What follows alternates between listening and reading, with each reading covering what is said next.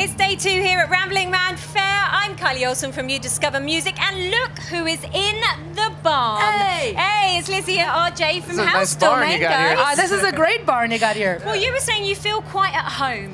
Yeah, absolutely. My brother and I, we both grew up on a 20-acre farm, and we baled hay when we were kids with our dad. So, yeah, we were very strong when we were getting memories. Or yeah, I know. We're flashbacks. Flashbacks. Yeah, this is our first time to Ramblin Man. Oh my God! So we're super stoked. And had you heard about it before? Oh yes, absolutely. This has been like just a dream of ours. As soon as this whole thing started, it's like, I wonder if we'll get to play. I wonder if they'll ask us to come. Yeah. So yeah, it's been really fantastic. Well, it's good to have you here.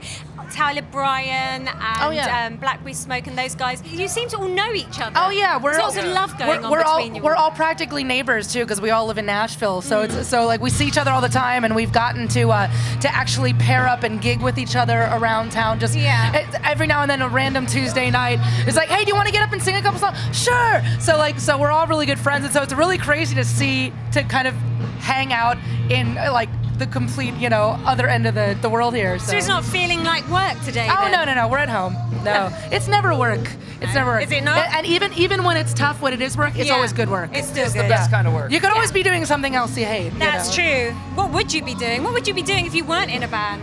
Oh man, I don't even know. That's all you've ever done, though, isn't it? We don't know how to sit still, so we'd be doing something. Yeah, we would just exactly. My brother and I were just talking about how we've been in this band longer than we haven't been in this band at this point in our career. So yeah, I think I gave up. I gave up a long time ago.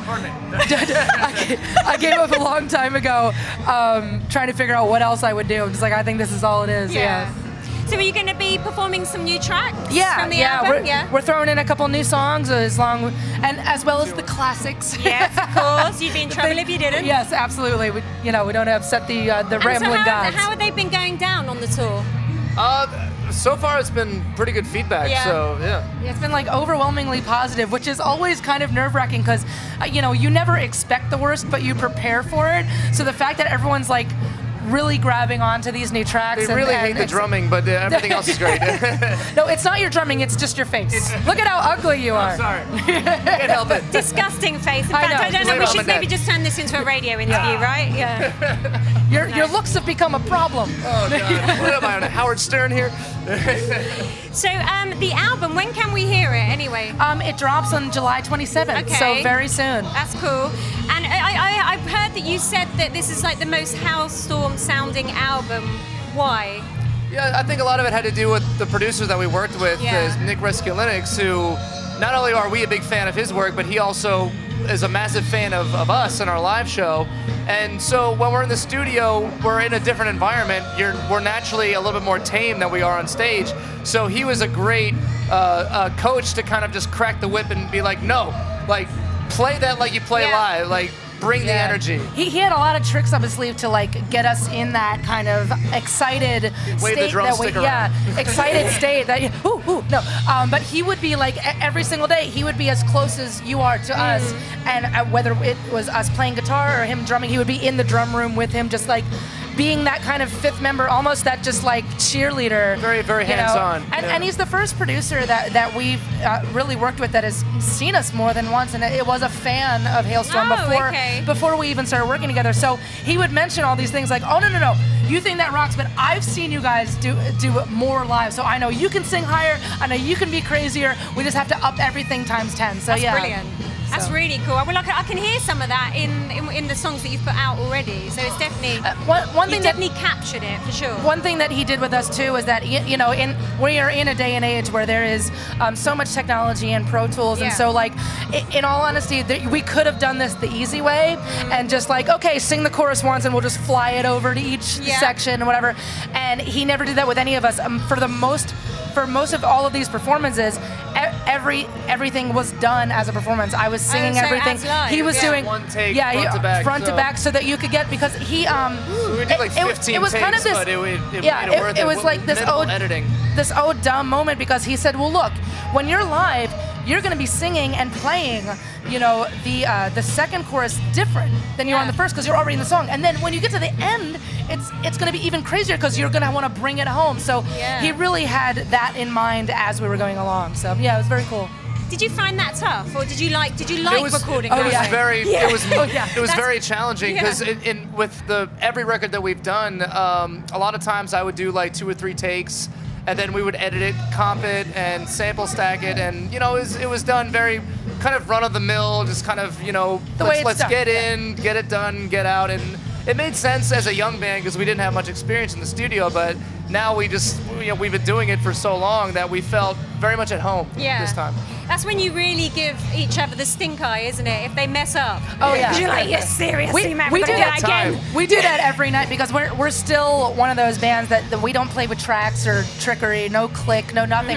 So yeah, but we can hear everything with our monitors. We're our own worst critics. So we make fun of each other all the time. It's like, what was going on back there? Did you miss that hit? Whatever. So it's fun, you know. So how do you feel like the album that you had before this one? It was a tiny bit more poppier than your previous stuff, and some people criticised you for that. And for me, I was like, well, that's not really fair because you're a band and you're going to want to evolve and you're going to want to experiment and stuff. So how does that make you feel that you kind of have to be in this box the whole time? We've never been preoccupied with what other people think. I think that just becomes like we literally like grew up on the stage, and so every single night you're being judged. So we don't preoccupy. It's always about any obstacles that we have in front of us, we put there on our own shoulders, and so it's more about what do we think about the record. And I mean, in the most simplest of terms, I guess, the reason that they're called albums is because they're snapshots. They're a collection of snapshots of where you were at in that point in time in your life, and some of that pop sensibility is very much a part of what we do. So on that record, that's something that we wanted to do, but if we hadn't done that one, then we probably wouldn't have this one, because this one kind of went absolute full the other end. That's for sure, without a doubt.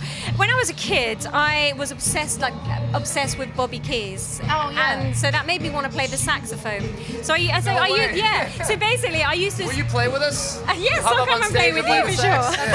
Sax solo. Yeah. So I basically used to like in front of the mirror, get like a thing and just sort of do a bit of air sax, and my dad saw it and he was like, right, okay, we're going to get you a saxophone and do it. Was there anyone that made you, that you used to sort of perform in front of the mirror to try and emulate? Oh, absolutely. At an early age, we were both listening to my dad's music, so a lot of the first music that I was listening to was Van Halen and Dio and Black Sabbath and Alice Cooper, and our dad introduced us to Vanilla Fudge and all of that stuff. Oh, the good stuff, yeah. So, and then my mom was like, well, you should listen to some girls. So she got me a live record from Heart called The Road Home. I was going to say, I can hear some Ann Wilson in you. And so that was vocally for me. I was like, oh wow, I didn't know girls could sing like that. Yeah, okay. And then for guitar, it was a lot of.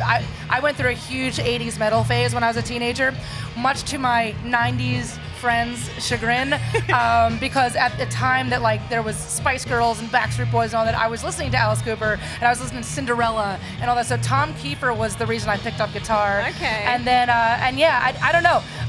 With little bro, we would sit and study the Beatles. Actually, our parents would get us these some of the early live footage and those old movies that they made, Help and Hard Day's Night and all that. So we would sit and watch that over and over again, and then we would try to imitate that in our parents' living room. Yeah.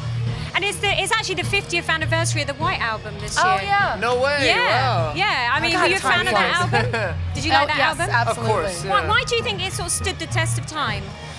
Gosh, I mean, I know when it came out, it was kind of a shocker to everybody because they've always had crazy artwork on their albums, and this one was just blank. Yeah. I mean, as a kid, that's all I remember is oh, the White Album. Oh, that's outrageous, There's nothing it's almost on more it. outrageous to do nothing, Yeah. But I don't know. I think as far as the Beatles went, I think part of the magic, and this is how pioneers are made, is that music.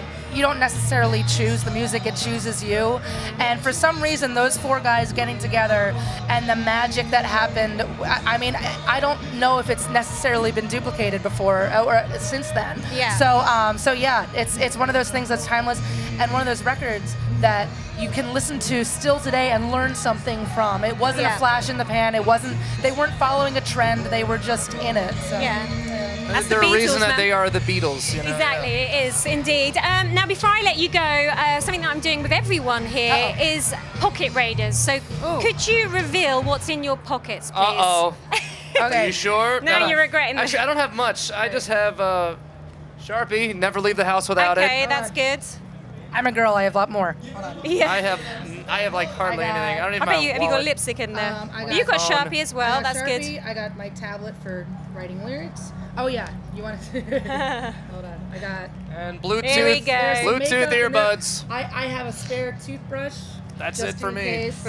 Prepared. I like Oh it. yeah, this is like my bug out bag. I can like put this jacket on. I'm I gonna have get a everything drink in and it. I come am back. admiring this jacket. Actually, that's really cool. Oh, and it has inside pockets so that I can even have my better. wallet is in there. Yeah. Who needs All a bag sorts when of you've got a things. jacket like that? Jesus. Is there anything I can keep to give to some fans because we're collecting everything? Oh, absolutely. Hold on. Sharpie? Perfect. That's great. Hold on. Thank you. There you go. There we go. Let's do one of these. Ah, good. And we have a Sharpie. See there, we're both There helping. we go.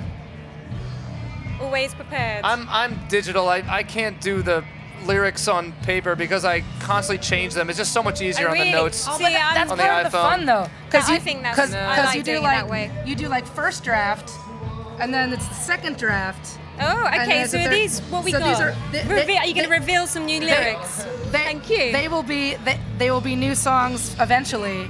But that's what I like about having the pen and paper, though, because it's like you start out with one idea and then it keeps evolving, and then you can see the progress. So yeah. And then you can go back if I've you always change your got my mind. phone. That's the thing, and it's just like so convenient. You know? Yeah. It's just Far so too easy. convenient. Well, listen, thank you so much for chatting to us. It's Halestorm. Yeah. Thank you guys. Hey guys. Hey.